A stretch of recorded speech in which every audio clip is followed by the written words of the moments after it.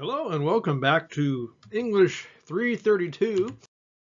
In this lecture, we're talking about the research for proposals and reports. In other words, the type of research you might get up to, not as an academic, but as a professional writer or communicator in the workplace. And there's a lot of really fascinating aspects of this. If it sounds boring, don't worry, it will quickly get interesting. Anyway, we've got a lot to cover here, so let's get into it. All right, so here go our learning objectives for today. We'll be talking about the different types of reports that are out there, how to define the report problems. So unlike academic situations where you might just have to write something because the professor asks you to write it, or you need to write in order to get publications or whatever. In the business world, it's always some kind of problem or opportunity has arisen justifying that writing and the research that goes into it. So we'll talk about those different kinds of problems. The different strategies you might use, and there's a couple of them. And then what about documenting sources? Do business writers use MLA, APA, Chicago, or none of the above? All right, first up, the steps. What are the steps involved in writing a report? First, of course, is to define the problem that the report addresses. They're not going to pay you to take the time and the resources to write up research and write a report if there's no justification for it, right? So what is the problem? And we've talked before in this class, maybe there's a parking problem on campus. Seems like every college has a parking issue. Maybe there's not enough spaces. Maybe the problem is a drop-off in enrollment. Moving into the business world, of course, all the stuff associated with your sales going up or down, new technologies coming out, legal issues. I mean, you name it, there's an infinite number of these. All right, so once you define the problem, we'll talk about how to gather the data, make some kind of intelligent decision based on it, how to analyze that data, because a lot of the times you might have data that seems to contradict itself. Not necessarily a bad thing, as we'll get into. How to organize that information. Again, you'll be presenting this report to somebody. They don't want to have to sift through the data themselves. That's why they've hired you to do it. So you need to organize it in the best possible way for that audience. And then finally, of course, to actually write the report. It seems kind of inevitable. Eventually you will have to write this. Interesting thing though about this in this context, the report could be anything from a PowerPoint to a memo, all the way up to like a formal scientific technical sounding report. So lots of different options there. All right, so let's talk about these two basic categories of reports. The first is that they talk about is the formal report. This is probably what you have in mind when you hear about business reports, right? And they have these certain elements that make them formal. One, of course, the title page. You basically want this to look professional. And the title page is important not only just to establish your credibility as a professional, but also to give the reader a clear indication of what is in that report. So usually these will not be very clever titles, puns, or anything like that. It'll be very matter of fact, so that the person will know whether that report applies to them, whether it's relevant. The transmittal, this if you're faxing this, or I guess even if you email it, it might have information about that procedure. Back in the day, this was a bigger step because the people on the other end of a fax machine had to decide whether it was worth the costs of downloading and printing out maybe a couple 100-page document. So this transmittal form was just telling them what the document was so they could make that decision. They could decide, no, we won't accept this fax, or we will. Of course, the table of contents and the list of illustrations. This is assuming, of course, it's a lengthy report. And then more common than the formal ones are, of course, the informal ones. So this could be the little memos that go around an office, maybe a letter that goes outside the office, probably more likely these days an email, some type of data sales figures, stuff like that. Basically, it doesn't need to be super articulate, I guess. Or, they don't expect you to spend a whole lot of time working on the wording of these things. It's for less important communications, I guess you could say, or at least communications where it's not so important about the perception.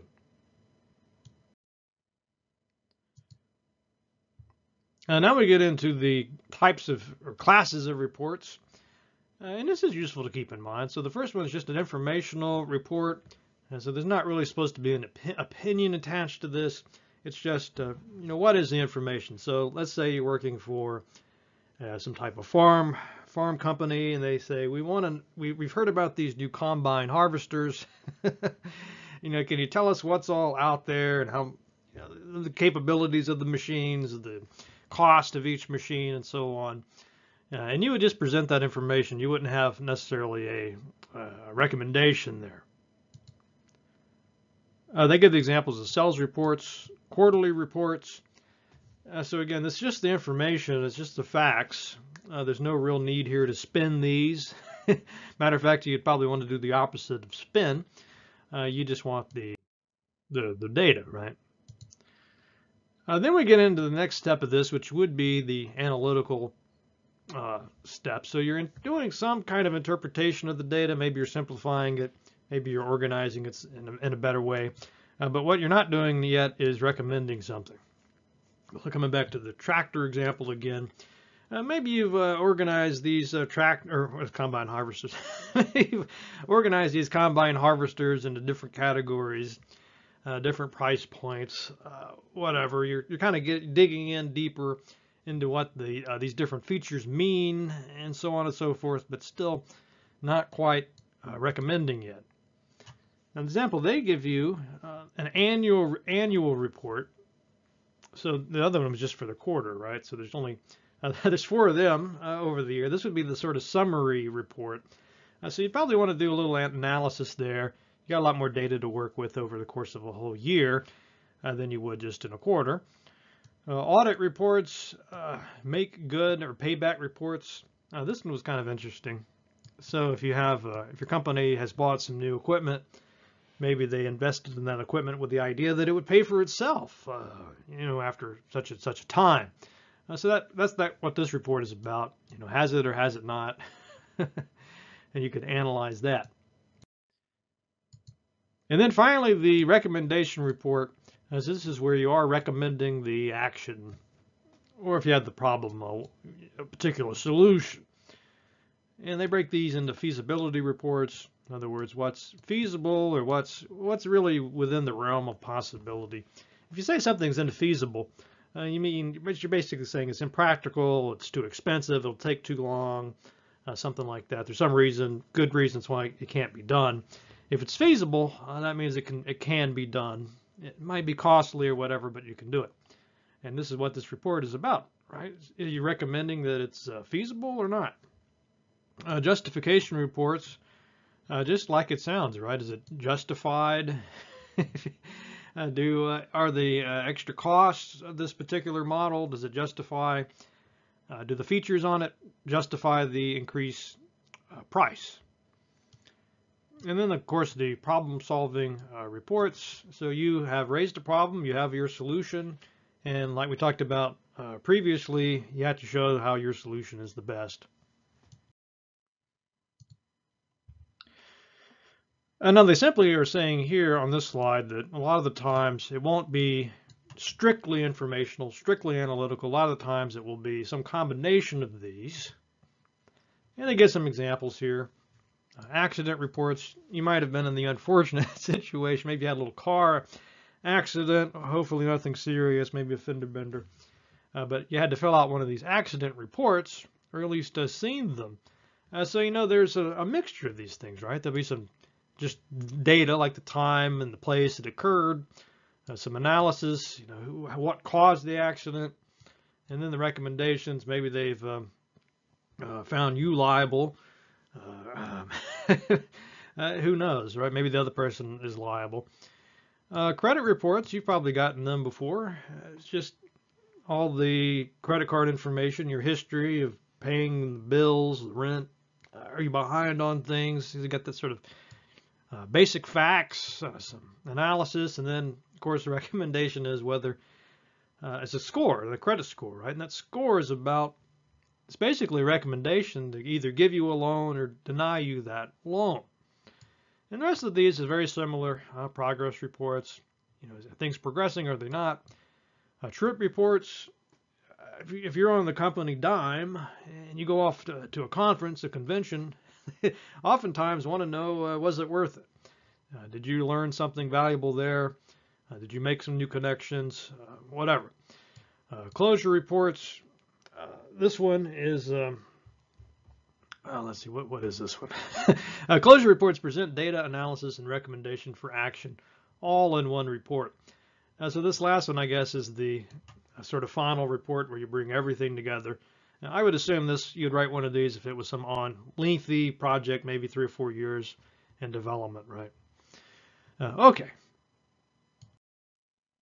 All right, defining the report topics. And the first step here is to identify a real problem. Again, maybe you're contracting your services. There are a lot of companies out there, that's their raison d'etre, right, is to try to sell their services to other companies, and they'll say that, look, you have this problem, we'd like to look into it for you.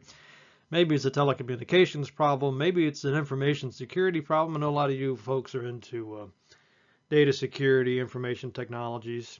And so that might be your business model, right? You find a company that you feel like they have some possible exploits there in their system, so you could say that, look, you've got a problem. You're running this old version of Windows. Maybe they're on Windows 95, and they don't have any virus software, whatever. But what I'm trying to get at here is you need to convince them this is a real problem, right? And they say narrow but challenging. So some of the examples they gave, you wouldn't want to say the problem was something to do with college students in general. There's just too many different colleges, too many universities, private, public. It's just too big. If you look at one institution, then you're kind of narrowing it down, but it's still going to provide useful information. And then, of course, the real audience. So again, unlike the academic exercises you do, you're not just writing this report for fun or to get a grade or whatever, but you're writing it to someone, maybe to a company management, supervisor, small business manager, whatever, and they're able to do the recommended actions. So again, if you're advising them, hey, you need to upgrade your Windows, your telecommunications infrastructure, whatever, that person that you're writing the report for, that committee, team, whatever, they have to actually be able to implement it. Otherwise, what's the point? Some more information about this, the data, evidence, and the facts that you present there. If you're saying this is a problem, they're not just going to take your word for it, right?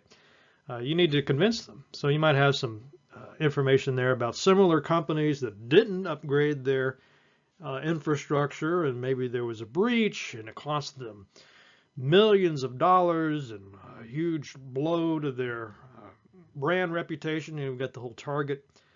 I remember Target not too long ago had this security breach. So you could find lots of data, evidence, and facts. Again, not just opinions that could really show somebody, kind of wake them up, right? And say, whoa, okay, yeah, this is serious. We need to get on this and upgrade our infrastructure, right? So conveying the severity of the problem. And then the second thing is you might not have thought as much about. Okay, maybe you say, yeah, look, Target. Who else has been involved in these breaches? Seems like, was it Facebook and their Cambridge, something about Cambridge Analytics. I don't pretend to understand everything about it. But anyway, it would be relatively easy to convince the people, yeah, look, there's a real serious issue with security, information security, right? That's easy enough. The second step is a little harder. So you have your solution, your recommendation. How can you show that that will solve it? So this is what old Zuckerberg's having to do, right? He keeps saying that, oh, Facebook, we're rolling out these new algorithms, and it's going to filter out the propaganda and somehow not restrict free speech.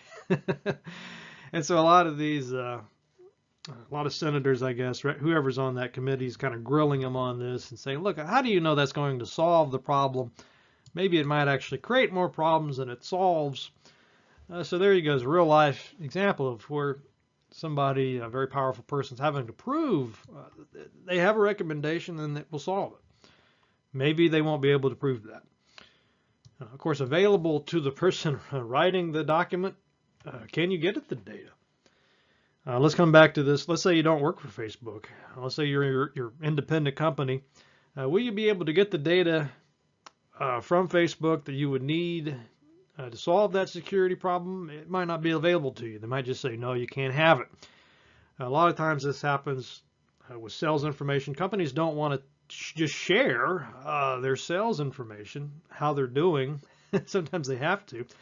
But they certainly aren't going to give you stuff that could damage them if they don't have to, right? So whether it's available to you, and this could even get into like the Sunshine Laws, Freedom of Information Act, all that stuff. We don't really have time to get into here. And then finally, is it comprehensible to you? So I can imagine you get this information, it's too technical, right? This Facebook algorithm, if I looked at it, I probably wouldn't be able to, maybe I have like a basic understanding of how it would work, but it's really probably would be incomprehensible to me. So that would be an issue. Even if they handed it over, it still might be incomprehensible to me. So these are all issues. All right, so the purpose statement of your problem report should do three things. Again, the organizational problem or conflict that it's dealing with. The specific technical questions that must be answered to solve the problem. And a lot of times, just getting these questions right is the key. We talked before about the whole elevator and mirror situation. So really, that was just a matter of asking the right question. It wasn't how do we make the elevators go faster. The question was how do we reduce the number of complaints coming in about the elevators. So nailing that question helped solve the problem in a much better way. Rhetorical purpose the report is designed to achieve. So what this is talking about here is there's some kind of persuasion going on there. Again, usually most problems have multiple solutions, and sometimes it's not really clear. Should you go with this solution? Should you go with this other solution? And there's some persuasion that has to go on because, especially if you're the company providing solution A, you want to convince them or use rhetoric to show that, yes, your solution is the better one. They should go with you. That could be the rhetorical purpose of that report.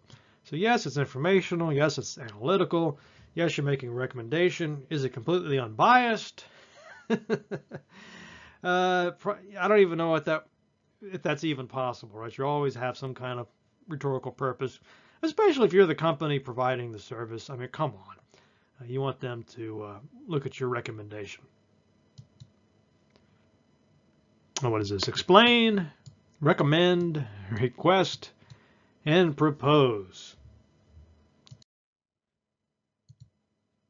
All right, getting into the types of research. Just like in academic research, you have primary and secondary. The primary research is to gather the new data. How do you get data in a business context? One, of course, is surveys, and you see these everywhere.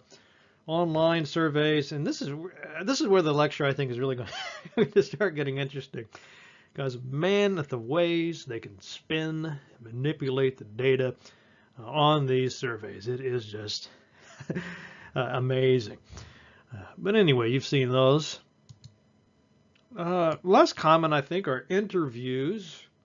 So if you might go in and a lot of the times these companies want to interview the politicians, the senator, state senator, whatever. Just sit them down, talk to them, figure out what their position is on something. You might have been interviewed before. Sometimes they course, at a job, think about a job interview, right? That's what they're doing. They're gathering data on you. And a lot of times the resume is not sufficient, right? They want to sit down with you and see if they can learn some things that's not obvious. Now, my favorite of these actually is the observation. We'll get into this, but a lot of times this other stuff is almost irrelevant because what you say tends to be much different than what you do. So, for example, on Netflix surveys, I remember reading this, part of my research, they found that most people, when asked, would say, yes, I watch a lot of documentaries. I love those educational programs. That's why I spend most of my time watching. Of course, that was what they might have wanted themselves to. They might wanted to think of themselves as that way, that kind of a snobbish, elite, cultural, somebody smart and intelligent. But of course, Netflix, they have the data, right? They can go in and see, like, what did you watch? And they found, of course, that people watch all the, mainstream stuff, the basically fast food, not the meaty stuff. So that was the observation. Secondary research retrieves information someone else gathered, right? So not a lot of times you won't have the resources to conduct a big survey, to do interviews, to do observations, but you can access this. And this one here is another reason why Facebook is in the news so often, because they have all this information they've accumulated. And of course, all these people making apps and companies and all these, they want to retrieve that information, right? They want to use what Facebook or Google, Twitter, whatever, they want access to that information because that'll save them a lot of trouble. Library research. Now you might think, well, once I'm out of here, you'll never catch me in a library. Maybe not. What you probably will use is the online library functions. A lot of these companies will have access to one of these business databases. They mention a couple. Online searches, though, of course, still be useful. And you want to think beyond Google. A lot of people, they just use Google. They don't realize that there's all these more specialized search engines. And there's too many for me to get into here. And it just depends on what company you're in or what type of business you're in. But you should learn about the other ones besides just Google. All right, so here's one of my favorite topics, the criteria for evaluating web sources. And I've found, just as an educator, that most of my students really struggle with this, right? I'll give them an article from The Onion, a parody website, and they'll just assume it's legitimate, even though it's to me it's kind of hilarious topics, pretty far out stuff. But The Onion does a really good job of making themselves look like a credible news site. And you can sort of see how somebody could be duped by it, especially if I presented it to you as fact. You might not think to question it. And unfortunately, it's that way with most. Well, I don't know about most, but lots and lots of websites are either just flat out fake, or they're heavily biased or heavily selective. And there's just all sorts of reasons that you should be skeptical. Just because you see it on the web does not make it so. And you see this all the time on Facebook even.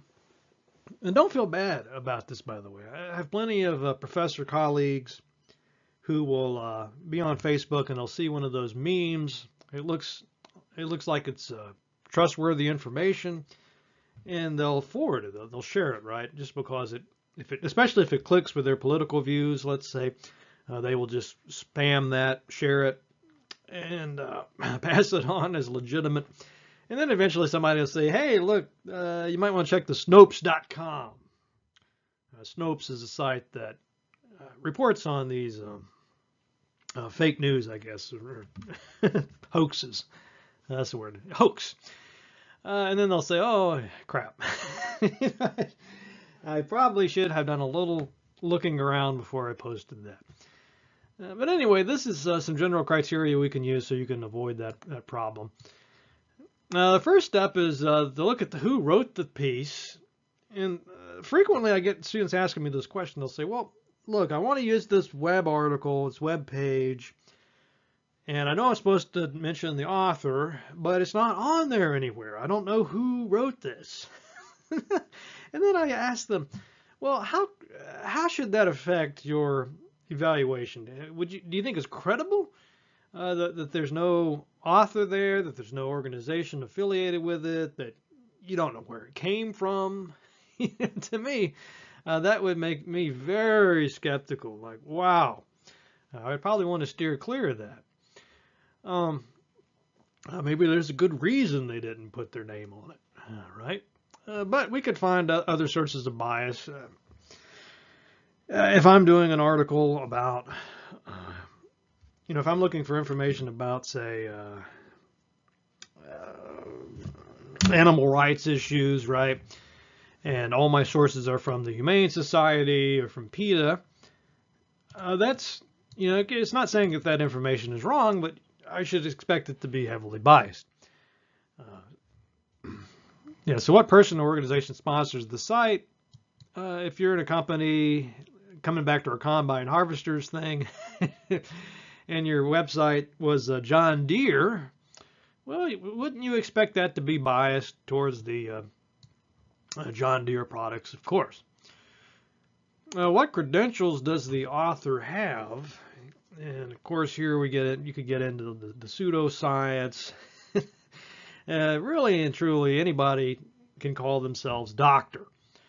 Oh, I'm Dr. So-and-so, and you should listen to what I have to say about these mystical soaps. Actually, I was at the craft festival a couple years ago, and there was a booth there. It was a Nigerian soaps. And the guy there was claiming to be this Dr.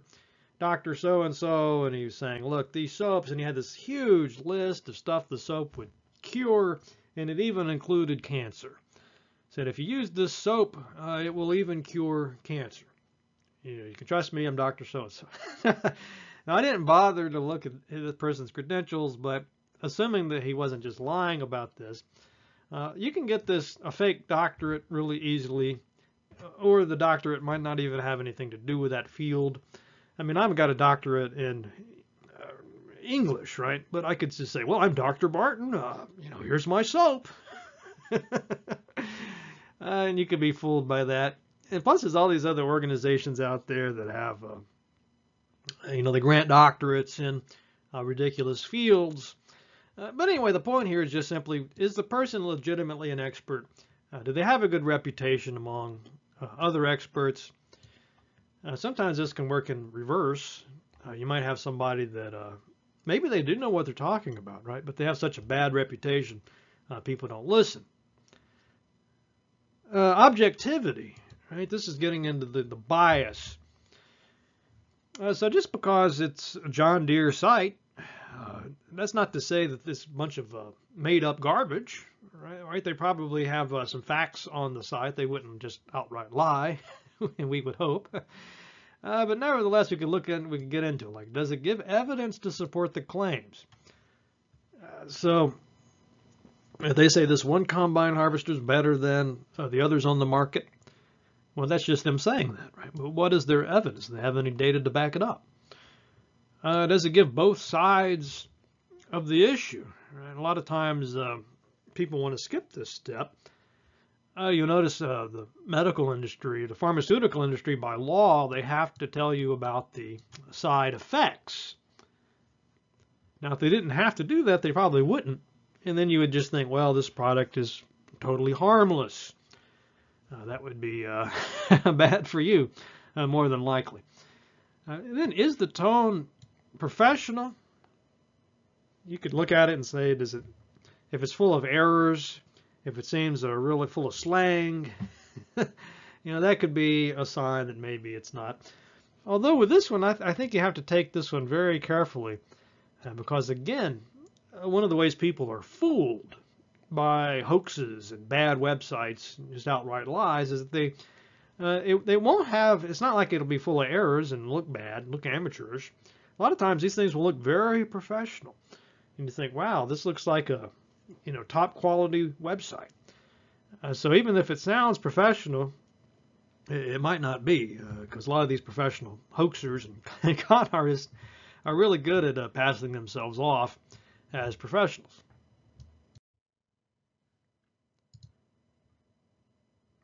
So some more information about the information. Now, how complete is the information? So they go into detail about all the facets. They list all the side effects, for example, in the pharmaceutical industry. Do they provide the information about the competitors, that sort of thing? What's it based on? So you can look at how do they accumulate their information, right? Is it all surveys? Is it all secondhand research? Is it just based on Wikipedia? Currency, basically how recent is their information? You can think about information security, data security, that sort of thing.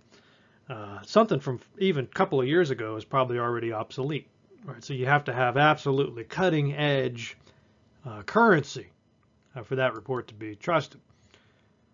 The audience, so if you find a report written for the management of such and such a company, that might be tailored for them, but it might not apply very well to your needs. Yeah, who is the intended audience of that information? So I always like to play around with this one in rhetoric classes. So you see the same politician, if they're talking to this union of workers for a factory, they'll have one might be the same information, but they're spinning it one way for them. And then you flip it around, now they're talking to bankers and investors, and they got a completely different spin on it.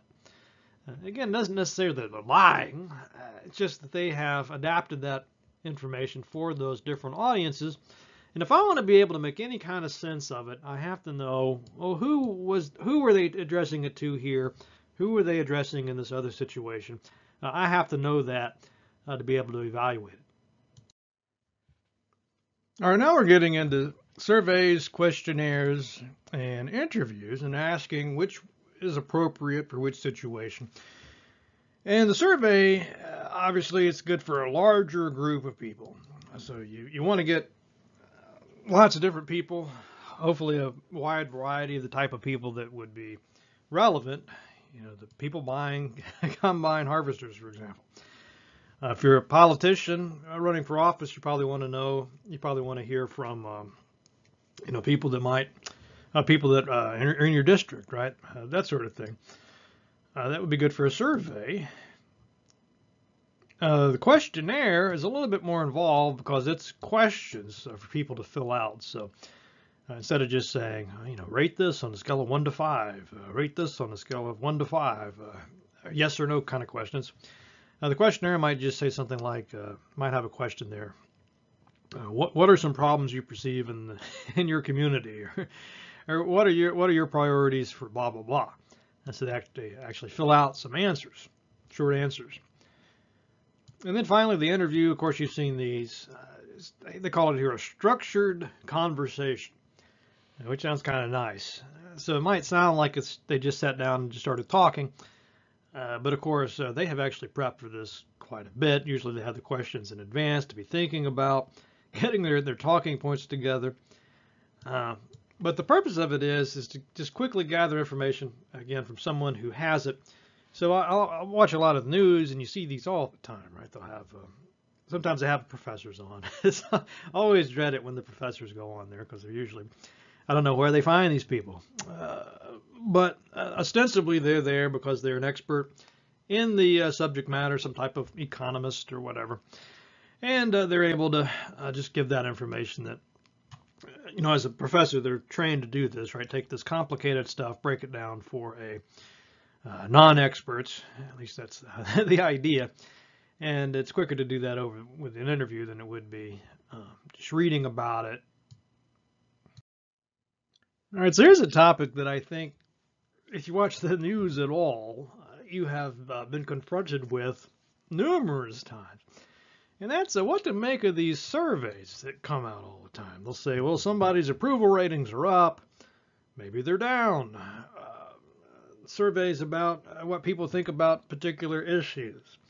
It could be something like that. Of course, in the business world, we have surveys about from customers, right, and companies, and safety of products. I mean, it goes on and on. But obviously, you don't want to just say, well, the survey said, this survey says this, so we need to go with that. No, you want to question it. You want to be skeptical of it, at least at first. So the first question you should always ask is who did the survey and then who paid for it? So two related questions. So it could be the survey was done by a professional company, right, or maybe a university even. You say, well, that seems okay. But then you find out it was sponsored by one of the companies involved in making the product, right? So we see countless examples of things related to tobacco and dangers of secondhand smoke and whatnot. And you find out, oh, look, this study said that there's no danger of secondhand smoke. Oh, that's great. Wait a minute. It was sponsored by Philip Morris. You know, the same thing with, you can look at all this stuff about organic foods and GMOs and all this, and maybe you find out, maybe a survey says it's really dangerous, the GMOs, you should avoid those foods. And you find out, well, that study was sponsored by Whole Foods. Let's say, I'm just making stuff up. But you get the idea, right? Who did it? Maybe this is a very amateurish outfit, or maybe it's just kind of a propaganda wing. That could be the WHO, and you could rule it out on that basis. Or it could be a legitimate company, but they got bought off, basically. All right, so assuming that it's credible people that did the survey, maybe it was paid for by the government or some other organization that, let's just say you're not worried about who paid for it. Next step is, how did they collect the people that they surveyed? How do they choose those people? First of all, how many people? So if I'm making a statement like, well, the people of Minnesota say that there should be no drilling, no more pipelines or whatever, according to my survey. So first question you could say, well, how many people did you survey? I say, well, I surveyed 3 of my neighbors, right? Well, obviously that's not enough people to be representative of the state of Minnesota, right? I need to have many more people. How were they chosen? So maybe I just went to this protest rally against the pipelines and I talked to people there. Well, again, heavily biased study. How was the survey conducted? Right, so I remember some surveys I've done. One incident that really sticks out in my mind, I was at this car repair place, and they repaired my car, and then the guy came over and asked if I'd like to fill out a survey about the service, and he just stood there. He kind of handed me the pencil and just stood there watching me fill out the survey. Now, was I going to put on there it was terrible service right in front of the guy? Of course not. So really, the results of that were totally bogus. I don't know whose idea it was for him to be standing there like that, but it was really just a terrible project. And they find things like this. The book talks about a couple of examples, like the phone surveys, the type of people that will pick up the phone when they don't know who it is, and they have nothing better to do than stay there on the line for 20, 30 minutes doing a survey. That's not just your average person. All right, that's a special kind of person. And so you can see how that's going to lead to different results. You're not really getting that that random sample that way. Another factor is what was the response rate? So if you're doing some type of, they talked about the census. I thought this was interesting. So really, by law, you're required to fill out that census information. If you don't, you're breaking the law. But they said even with that, it's only like 60% of people actually respond to it. So that's kind of weird to think about that. 40% of people are breaking the law, I guess, by not completing the survey. But anyway, you could look at that information, obviously, and see, well, if if 60% of people didn't respond, there might have been a good reason that they didn't respond, and that should be factored in to whether you take this survey at face value or not.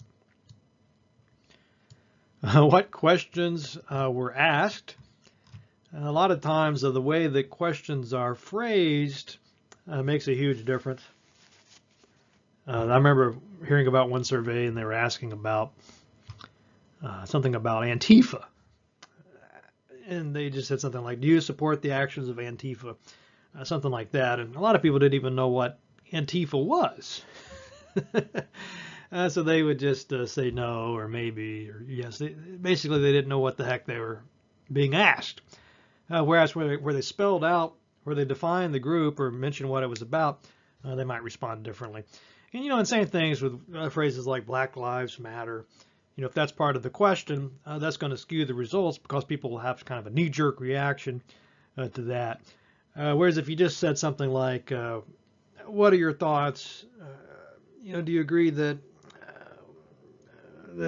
people should be treated fairly before the law? And left out the sort of keywords there, the stuff that's likely to elicit that emotional reaction, you might get a different set of answers for that. So this is all vital stuff. So what questions were asked? How many people responded? How many people didn't? Maybe if it's a high rejection rate, why? How was the survey conducted? All this stuff will factor into it. And the point of all this is you might be in a situation where you're arguing against somebody that's got all the survey data that they're using for their argument. So you could go in there and tear them apart with this stuff, right? Say, look, you're alleging this survey has accurate results.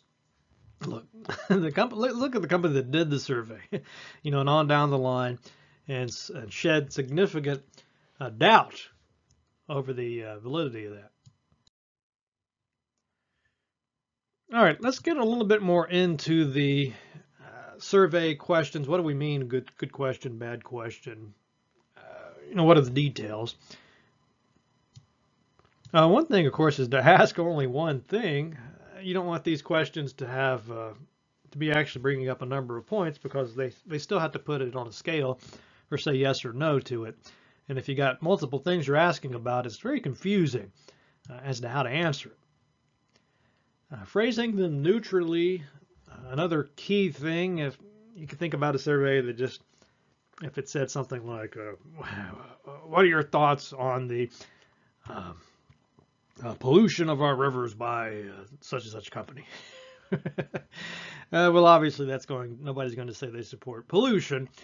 So you've already taken a stance on it for them. I mean, the idea behind these surveys ought to be that you're trying to get their position. And you don't want to let them in on what your position is because then they might decide, well, they might just decide, well, this is a liberal survey or conservative survey, so I'm just not even going to do it. I'm going to reject it. Or they might try to please you by giving you the response they think you want to hear. So all of this is why this one's so, you have to be careful with that one. Even the order of the questions can influence the answer. So they give the example in the book I thought was interesting. When they're asking about a president's, you hear about the president's approval rating is 40%, 60%. You hear that all the time. And they in the book they were talking about how those results can be skewed by if they ask a lot of questions before they get to the approval question, like what are your thoughts on the economy? How do you think are you doing better now than you were 4 years ago, economically speaking? Yes or no? So they found if they ask a bunch of questions like that first, if the economy was doing great, then when people got down to that approval question, they would say, yeah, he's doing a great job, or she's doing a great job. If, on the other hand, the economy was in the tank, by the time they got to that approval question, they would say, no. Now, if they asked the approval question first, though, they got different results. So it's the order matters. Avoid making assumptions about the respondent. Right. So yeah, you say, well, we can't trust that person. That person's a Republican. That person is clearly liberal, or whatever. You don't know that. These are just numbers on, this is just data. So don't make all these assumptions. Mean the same thing to different people. So the problem here is that they were talking about some different cultures and different ways we can interpret even words, right? We had the Black Lives Matter, for example. That clearly means doesn't mean the same thing to different people. Some people will think it's great, some people not so great. It has a divergent meaning, right? So you want to find, if you really want to get this objective as possible survey, you have to make sure that you're using words that everybody agrees on. Again, avoiding those knee-jerk emotional reactions to things. Try to find the most neutral sounding way to word the questions. Even things like the word choice. I noticed, I was watching a little report about these. Anyway, I won't go into it. But they had the word choice on the survey in conjunction to an issue. And they found that just put that word choice could have a very different meaning for people. For one people, it was all about freedom, right? The freedom to choose. For the other people, they would see the same word, but for them, it had very sinister connotations to it. I got into religious differences and all this other stuff. So I don't know if you can ever truly write your questions in a way that will mean the same thing to different people, but the point is to at least try, and at least try to avoid the blatant conflicts, I guess, inherent in some word choices. All right, one of the types of questions you might see on a survey, probably the most common, is the closed question. Right, so it'll say, maybe you have a question on there. What did you think of today's lecture? One liked it, didn't like it, hated it. So you have to select one of those possible responses. There's no way to write in another response. The open question is where you just ask, maybe I just ask, what did you think of today's lecture? And then there's a box, and you can type in your answer. Right, so I don't know what you're going to type.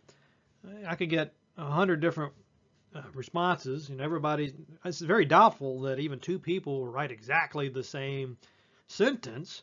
They'll be all over the place, and that's one reason why this open one is not so popular, because you get, if I've done 10,000 surveys and 10,000 responses come back and they're all open questions, then that's going to take a long time to go through all of those and try to make some kind of a sense of what it means.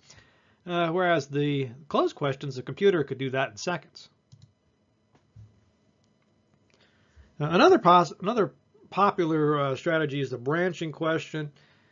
So that just means if you could say something like, have you used SESU's career services before? Yes or no? And it might say, if no, then skip down to question 12 or 13, right? Because all this stuff won't pertain to you. And it's getting easier to do these kind of branching questions online these days, and it can save people a lot of time, and it's very useful.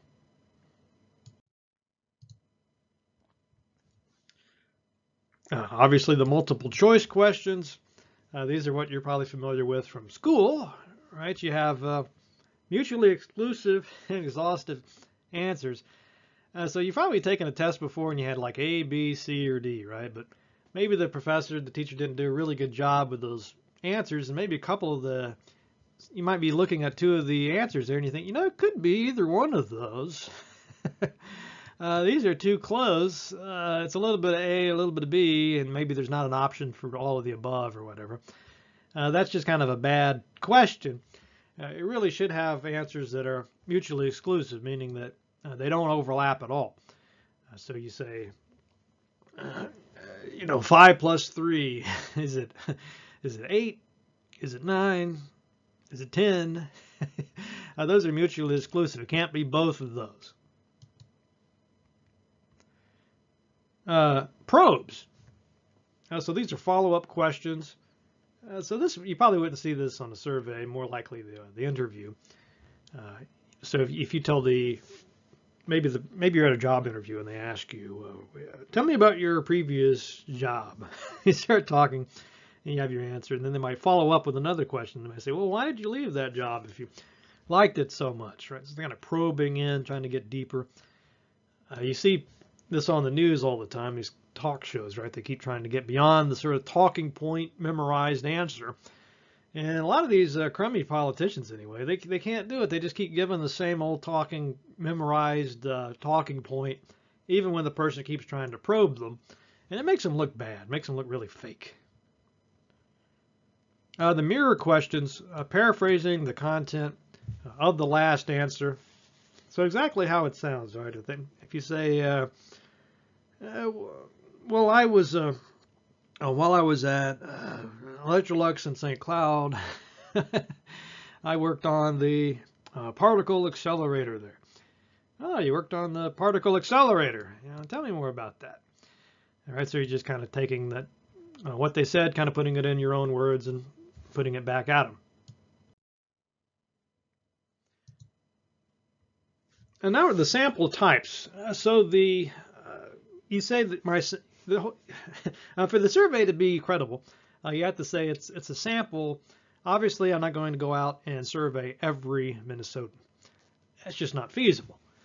So I have to select a group, a sample basically, of so many people that would be supposed to represent or be enough like everybody else that I can make some inferences based on that data I collect. So how do I do this? And they give you a couple of possibilities here. One is the convenient sample, just like it sounds. It's like people that are convenient. A lot of times when I give students surveys to do, I want them to do a survey. Well, they'll just survey other students at the university, right, or their parents or their family or coworkers, just because those people are around. They'll probably agree because they're your friend. But obviously you can see how that wouldn't be necessarily good, because your sample will be very selective. The judgment sample, these are people who seem to have some knowledge on it, some interesting views on it. So coming back to our combine harvester example, you might just talk to some of the farmers around the state, right, and ask them what brand do they go with, which model do they find useful. And they're not just regular old folks. It wouldn't be like person on the street wouldn't know what a combine harvester was. So you're finding people that seem to have some expertise in it, right? Some experience with it. This one, by the way, is why so many commercials will say 8 or 9 doctors recommend this product. Right? That's the idea. It's not just 8 or 9 people recommend it, but doctors. People whose judgment seems to be good. And then finally, the sort of gold standard, I guess, is the random sample. So you have, you figure out what the demographics are of Minnesota, let's say, and you have enough members of those different categories to where you feel like you can legitimately say, this is how people in Minnesota feel about this topic. We have randomly sampled people, so we didn't choose people based on what we thought they would say. It's completely random. Some technology that's useful for surveys, of course, the online networks, web-based surveys, SurveyMonkey, Facebook polls, you name it, lots of options there. You've probably gotten several of these before, so I don't really want to go spend a lot of time on this. It's very common. The last two, though, I kind of want to fixate on because those are the more interesting, I think. And this is the data mining and the analytics. So again, the idea here is it's looking at people's behavior and observations, what they do rather than just what they say they're doing. And it can yield some really interesting insights.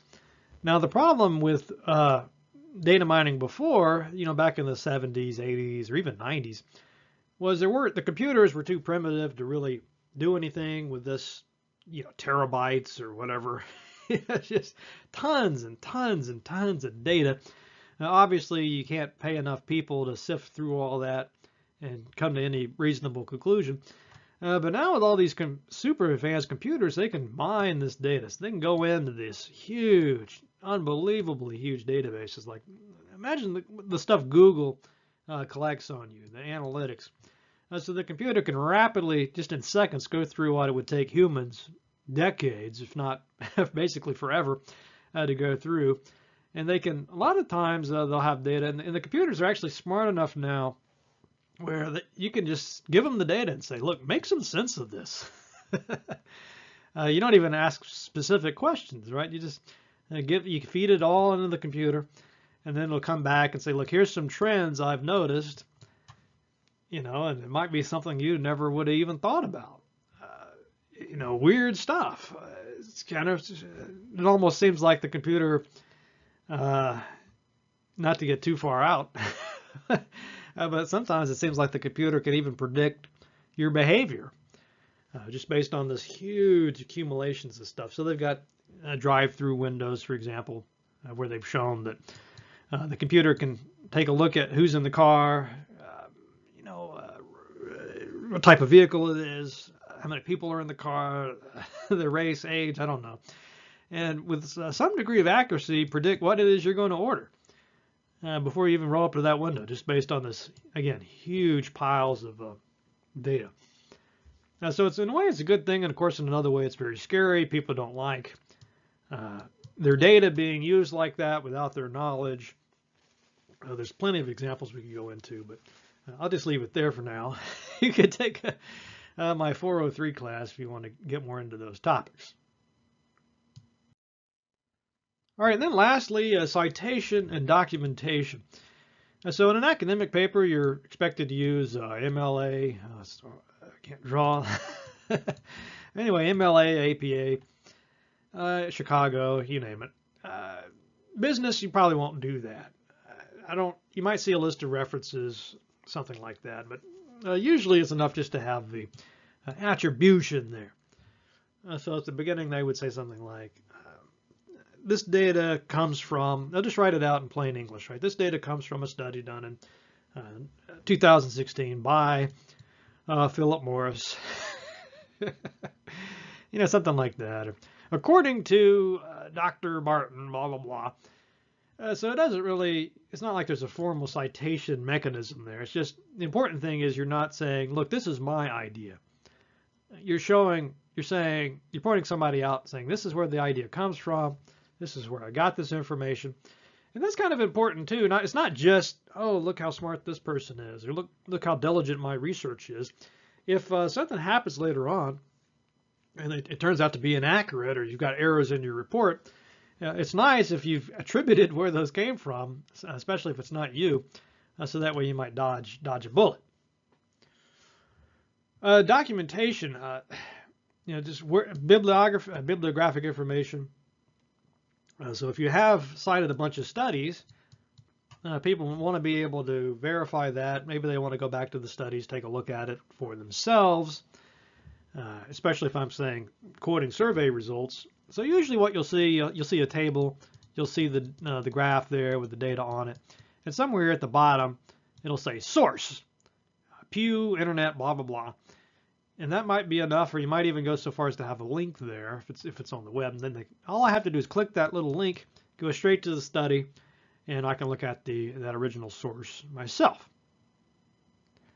All right, so anyway, I hope all this has been useful to you. I'd love to hear your thoughts on surveys, and if you've seen anything untrustworthy, if you've been hoaxed yourself. Those are always fun. But anyway, I will end it here. Please do let me know if you have questions or comments. And thank you for watching.